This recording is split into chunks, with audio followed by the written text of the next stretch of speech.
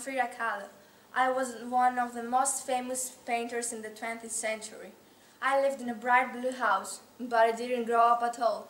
When I was 6 years old, I suffered from polio. I almost died. The disease left me a permanent limp, but that didn't stop me from playing and wrestling. Again, when I was 18, I was involved in a terrible bus accident. I nearly died. Again.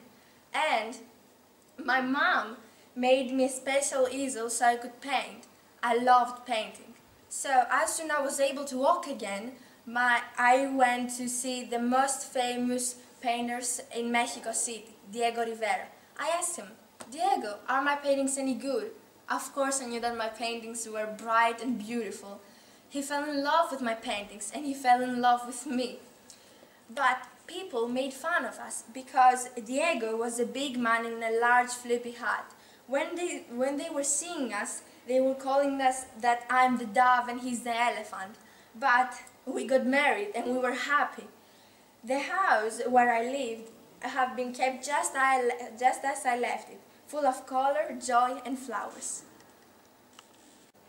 From Good Night Stories for Rebel Girls.